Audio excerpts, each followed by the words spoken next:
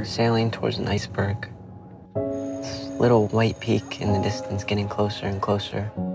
But really, it's been underneath us the whole time. There's nothing worse than a kid. We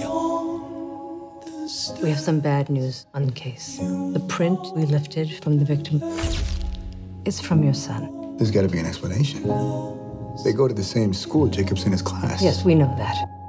Lynn, have you arrested my son? Before we begin, I want to make something clear. A kid your age charged with first-degree murder is tried as an adult. I swear I didn't do it. We believe you. You have admitted to being in the park, and a fellow student alleges you had a knife you would bring to school. I guess so. They're saying he looks smug and remorseless. This is gonna follow him around for the rest of his life. It's a mistake. We're gonna figure it out. Do you have any doubts about Jacob's innocence? No, of course not. Where is the knife now? So you've been lying to me. I did what any parent would have done.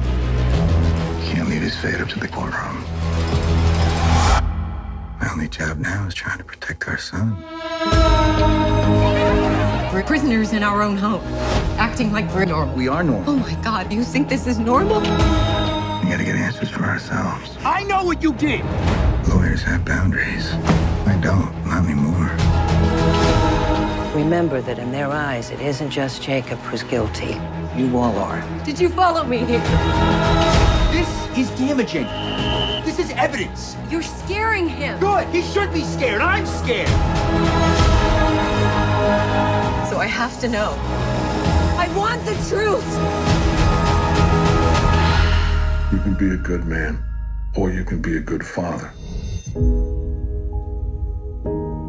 There was no normal to go back to. There was just before and after.